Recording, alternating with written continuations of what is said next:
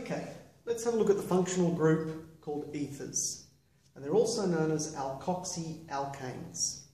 Ethers all share the same group. They have an R, so a carbon chain, single bonded to an oxygen, single bonded to another carbon chain.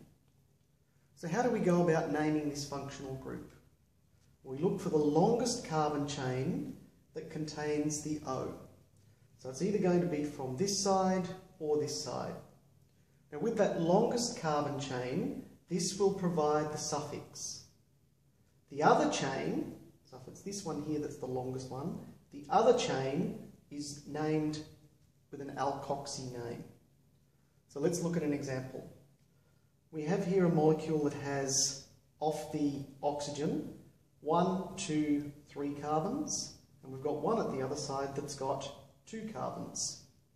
So according to our rule, we choose the longest chain with the O connected to it. In this case, we've got 3 carbons, so it's going to be propane. The other chain we name with an alkoxy system. So in this case, we've got an ethane, so we make it ethoxy. So our full molecule will be called ethoxypropane. So how do we prepare ethers? In order to prepare an ether, we need to get 2 alkanol molecules, or 2 alcohols. We put them in the presence of an acid catalyst, and we provide the system with some heat to catalyse the reaction. And what we find is that we have 2 groups, or 2 alkanol groups. From one of those groups, we'll get a hydrogen, and from the other group, we'll get a hydroxy component.